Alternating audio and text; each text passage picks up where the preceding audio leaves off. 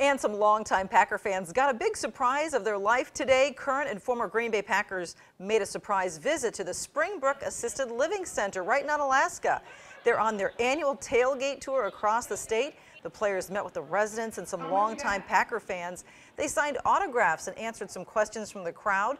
Those that were there say the visit was something they never expected. I know there was a big surprise. I didn't know what. And then they walked in. Oh, that was wonderful. I thought, wow, they're here. And now you're right, tears out of my eyes because I was so excited. I've been a Packer fan ever since I can remember.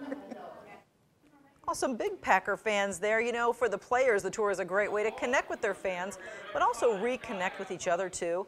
And after 5 days on the road, it's obvious they've gotten quite comfortable with each other. It's just obvious that we have the best fan base in the nation. Anywhere I go out to California, and we have the best fan base. And so this doesn't distract me. I can keep talking. So it's just awesome to have these fans and to be here and have the sport.